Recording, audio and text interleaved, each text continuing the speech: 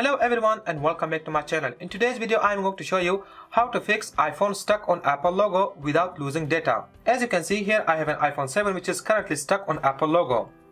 Now I can fix this phone by restoring it with iTunes, but restoring will erase everything from my iPhone, which I don't want because most of my iPhone data are not backed up yet. And here's what happened with this phone. Last night I was getting notification of software update and I tapped on update, and when I woke up in the morning I found my phone in this situation, and I'm quite sure it happened while downloading and installing the update. If you have same problem, then in this video I'm going to show you an easiest way to fix it. So let's get started.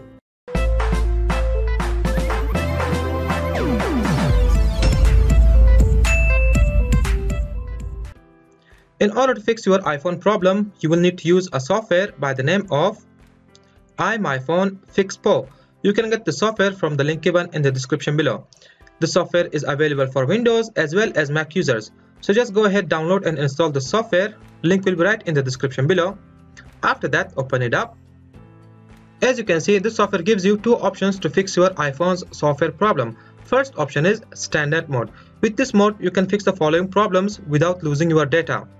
You can fix the problems like iPhone is stuck on black or white screen, iPhone is stuck on Apple logo, iPhone is not turning on, iPhone is frozen, and more. And the second option is advanced mode. If standard mode couldn't fix your problem, then you need to switch to advanced mode, which will 100% fix your problem, but it will erase data from your iPhone. So I'm just going to go with standard mode. Now click on next. Now you need to get your phone into DFU mode. This software will tell you how you can get your phone into DFU mode, and the instructions are given separately for all the iOS devices. So in my case, my iPhone is iPhone 7 or plus, so I'm gonna need to follow this instruction. If your iPhone is iPhone 8 or later, then follow these steps. If your iPhone is iPhone 6 or older, then you need to follow this step.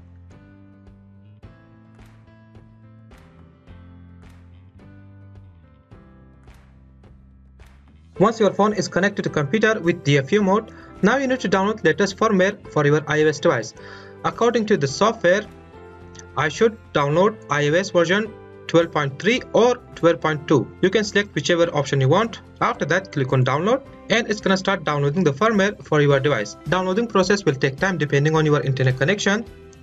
So I'm just gonna cancel it because I've already downloaded the firmware for my iOS device. In case you have firmware available on your computer, then click on select. Now select the firmware.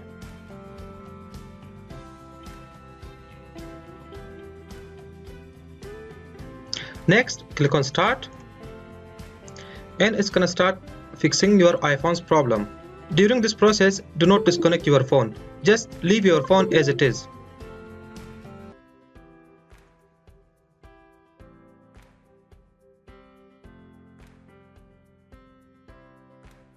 Now you can see the process is completed. Now you should have your phone fixed without losing your important data. Now all you need to do is set up your phone as if it is brand new. Now let me set up my phone quickly. Now enter the passcode which you were using before the problem. Now type your Apple ID password if you have. If you don't, just skip it. Okay, now let's see. Okay, all my photos are there, fortunately, as you can see. Now let me go to my contacts. Do I have my contacts? Yes, all my contacts are there. Okay, my notes are also there. I had a lot of music on my iPhone, but music are not important. What important was for me, the messages, contacts and the photos, which are fortunately there. As you saw, I got my problem fixed with standard mode.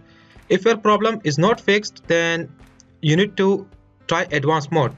It will erase all the data from your phone, but it will definitely fix the problem. While using the software, if you face any kind of problem or if you have any question, then you should contact the software's support team. To do that, just click on this message button and type your email address. After that, type your message and click on submit. So there you have it, guys. That is how you can fix iPhone stuck on Apple logo problem without losing your important data.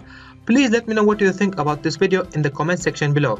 And if you enjoyed this video, then please give it a thumbs up, and also don't forget to share it with your friends. And if you want more videos like this, then please subscribe to my channel with notification on. And I'll catch you on the next one. Have a wonderful day.